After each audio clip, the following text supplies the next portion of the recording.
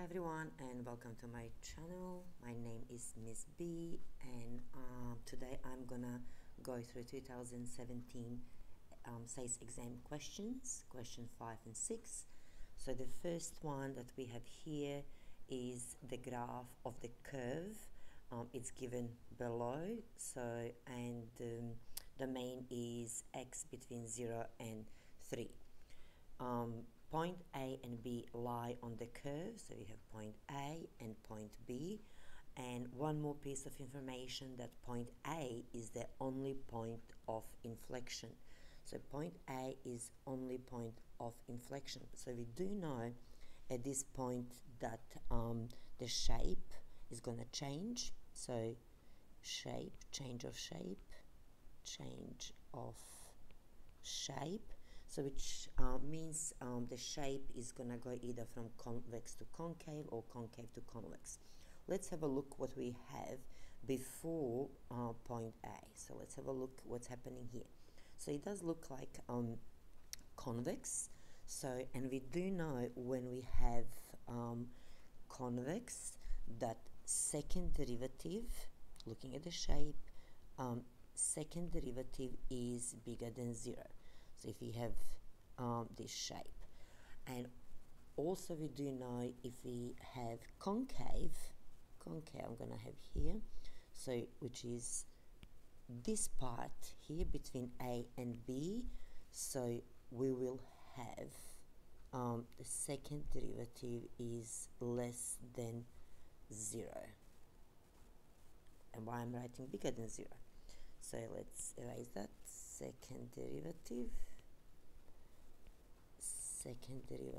is less than 0.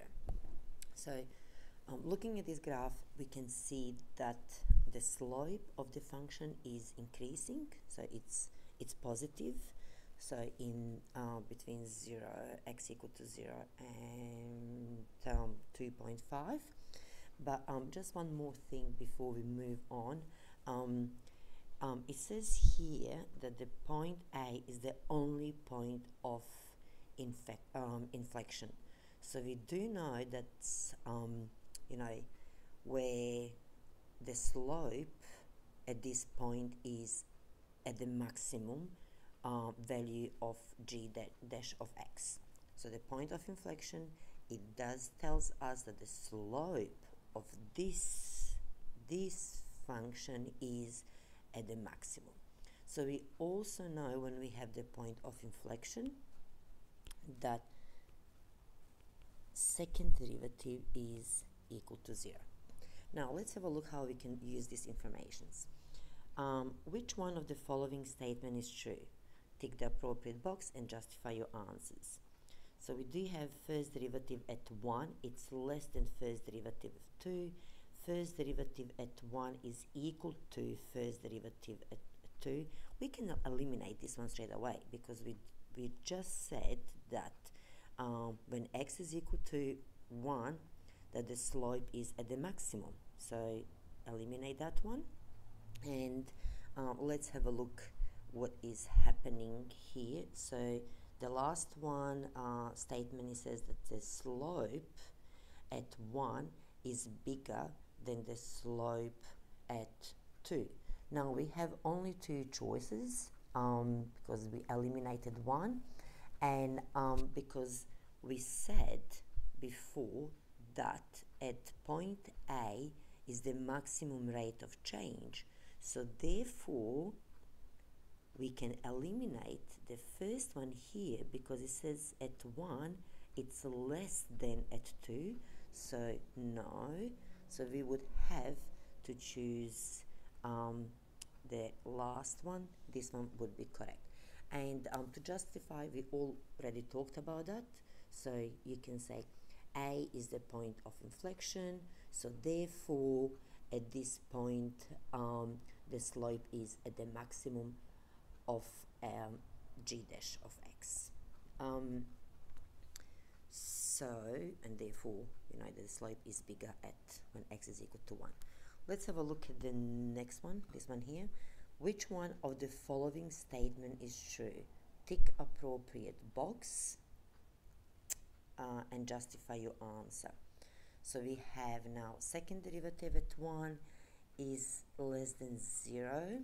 So we know that's not true because we mentioned before that point A is the only point of inflection, and we do know when we have point of inflection that the second derivative is equal to 0. So I'm just going to have a look at the last one. Second derivative 1 is bigger than 0. No. Let's cross that one out. So, and we're going to choose second derivative is equal to 0 at 1 because this is the point of inflection. Okay. Part C. Which one of the following statement is true? Tick the appropriate box and justify your answers. So now we have all these point 2 and second derivatives at point 2. So we do know, to start with, that when x is equal to 2, second derivative is not equal to 0 because we only have one point of inflection. And what we're looking now, if second derivative is less than 0 or bigger than 0, we're looking at the shape, which we have mentioned before. So if shape is concave, second derivative is less than 0. If shape is convex, second derivative is bigger than 0. Now let's have a look. Second derivative at 2 is less than 0. Let's have a look. Second derivative at 2 is less than 0. Oh, it does look like it. So because we have that shape. Before we make final decision, let's just check the last bit, this one here. Second derivative is bigger than 0. So yeah, no, it's not true. So we're gonna cross that one out. And when you justify your answer, all you have to say, you have to mention that g of x is concave at x equal to 2. Concave, okay, at x equal to 2. Okay, that would be all for this question. Let's move to the other one. So the owner of a local pet food shop is offering an incentive program to attract customers. So the shop owner has placed 50 balls in a bucket. Each one is labeled with a percentage discount that customer will be given after they purchase. And so the customer will draw a ball randomly from the bucket, and then the percentage, displayed. It's going to be applied. The ball is then placed back in the bucket before the next customer draws a ball. So we have altogether 50, so of the 50 balls, one is labeled 100%, 2 out of 50 are labeled 50, 4 out of 50 are labeled 25, and 8 are labeled 20. So the remaining 35 balls are labeled 10% discount. So what is the probability that customer will draw the ball labeled 100% discount? So what do we have to look is the total number, which is, can we see that? It's 50. Yeah, it's here. So 50 balls, and now have a look how many will be labeled 100% discount, and it says 1. So therefore probability is going to be equal 1 over 50. So first part is done.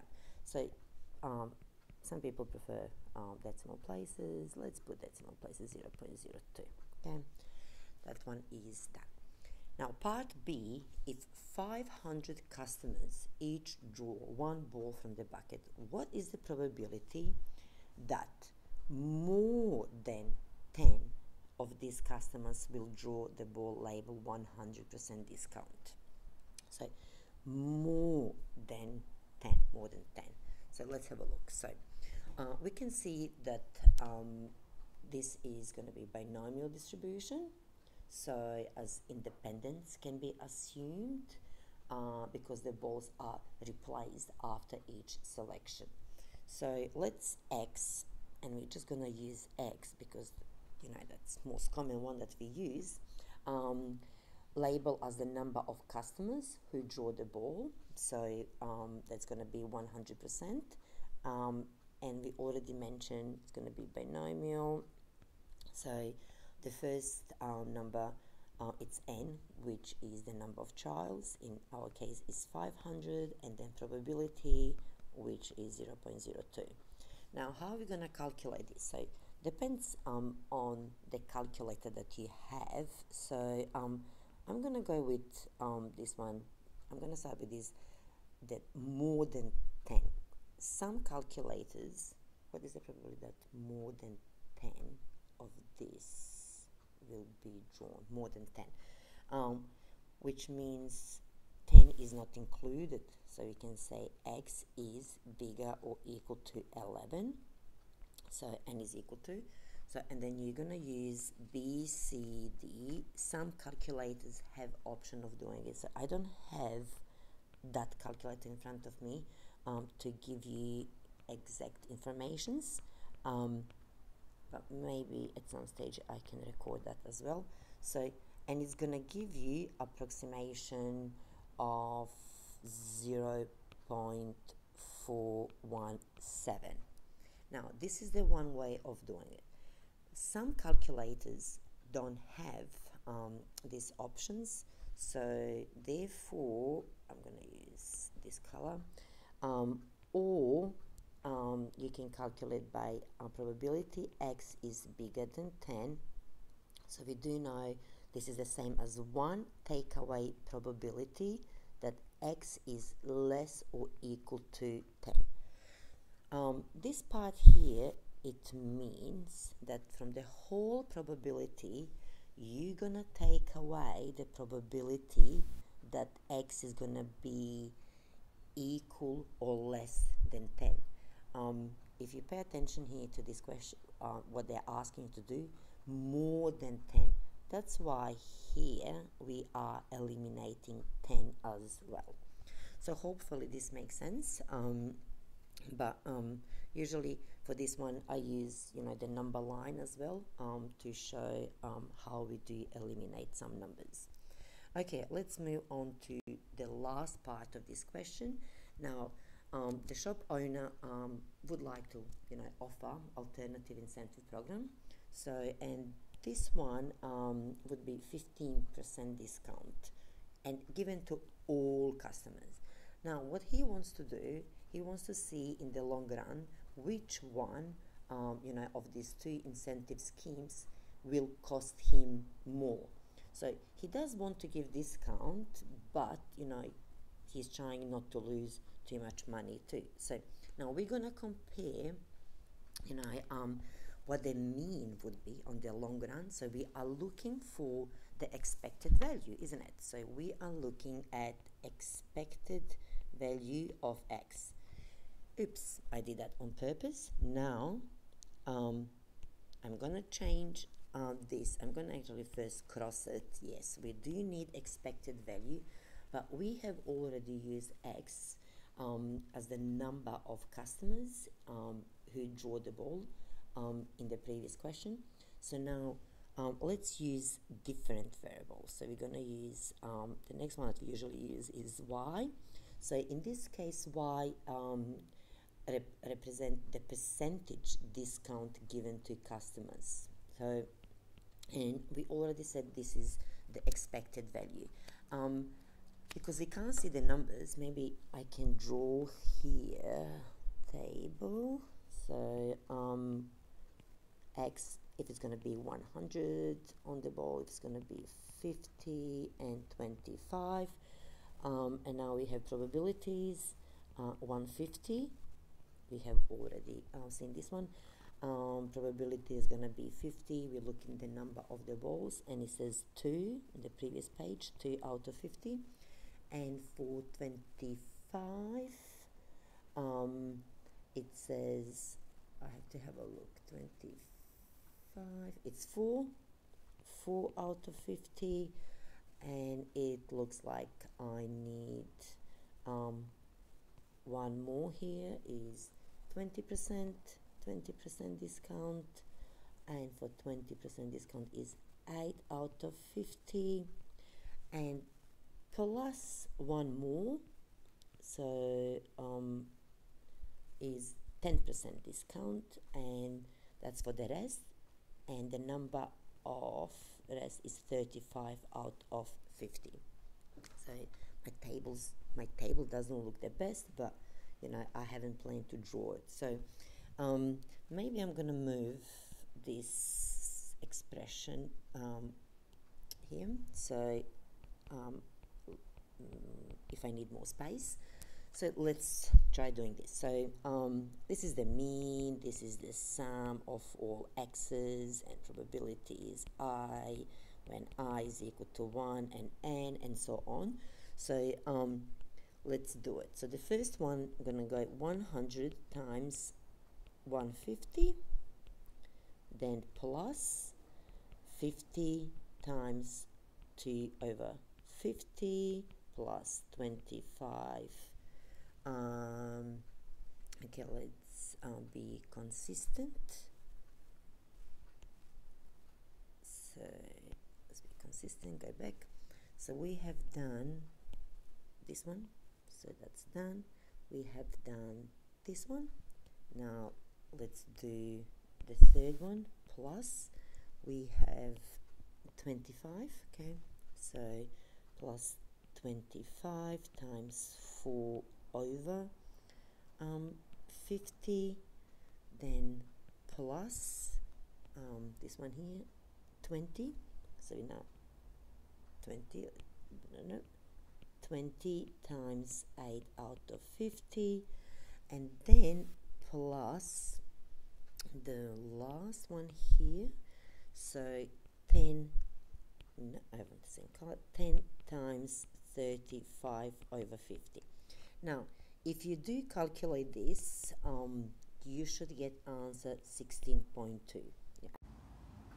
Now we have to make decision which one of these two intensive schemes will cost the shop owner more.